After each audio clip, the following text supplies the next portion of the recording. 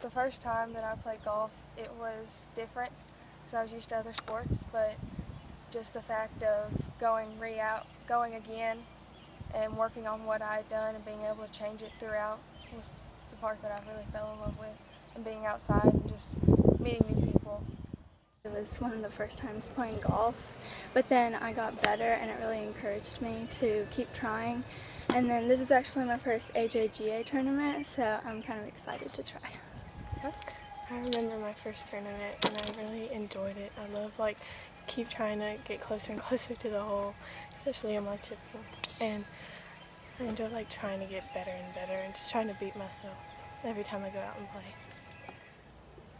My first time playing golf was it was a different experience. I played baseball, football, basketball when I was younger, and playing golf is very relaxing.